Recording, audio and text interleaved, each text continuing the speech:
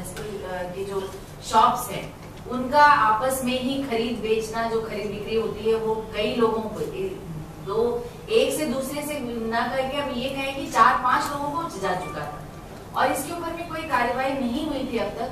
और लोग ये चाहते थे, जो आज लोग जिनके पास वो दुकानें और चला रहे हैं, तो वो चाहते थे कि एक लीगल सैंक्टिटी उनके लिए हो जाए कि भाई वो हमारा ऐसे जो भी है शॉप है वो हमारी हो, और हम वो जो ओरिजिनल अलॉटी था उसके बारे में भी कोई खोज खबर यहाँ म्युनिसिपल में ली नहीं गई या थी नहीं हमारे पास वो खबर।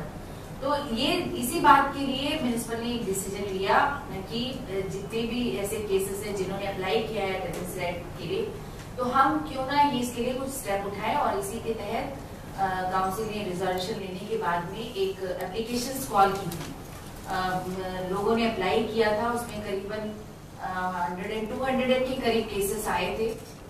हेलो सर, 200 के करीब केस आए थे और सभी ने सबका एप्लीकेशन लेने के बाद में ये कोशिश की गई, क्योंकि उसमें रेट फिक्स है। एक आरोप उसमें लगा था कि बहुत मिनिमम अमाउंट 25,000 का आपने लगाकर जो पेनाल्टी अमाउंट है वो लगाया, लेकिन ये बात गलत थी, क्योंकि इसमें 3 रेट्स एरिया वाइज, एरिया के हिसाब से 3 रेट्स उस समय फिक्स किए थे आज से 4 साल पहले, जिसमें 40,000, 35 और 25 ये 3 रेट्स थे।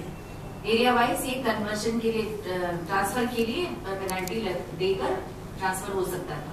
और इसी के आधार पर लोगों ने अप्लाई किया, और अप्लाई करने के बाद में लगभग 3 साल होने के बावजूद ये इसके आगे इस पर कोई काम नहीं हुआ। ऐसा भी नहीं था कि काउंसिल में किसी ने ऑब्जेक्शन किया था उस समय या कुछ और बात थी, इसके बावजूद भी ये ट्रांसफर नहीं हो पाया थे।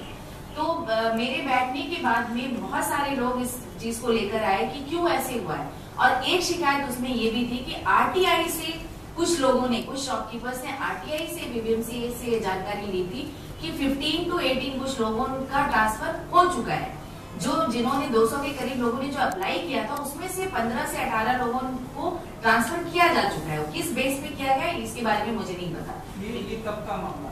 ये 2013-14 और इस दौरान हो चुका था। तो जब ये बात आई और आरटीआई से आई थी, तो ये हमारे सामने हमारे ऑफिस से ही गई है, और जब इसको देखा तो ये सही बात थी। तो इसी बेस पर हमने ये किया कि जब लोगों की इतनी डिमांड है और हमने एप्लीकेशन कॉल की थी अपने रिजोल्यूशन के बेस पे, तो ये लोगों को, बाकी लोगों को मिलना चाहिए। इसमें किसी 1 या 2 की बात नहीं थी, जितने लोगों ने अप्लाई किया था सबको मिलना चाहिए। ये इसीलिए हमने पूरा पेपर में इसका पूरा निकाला था डेटा।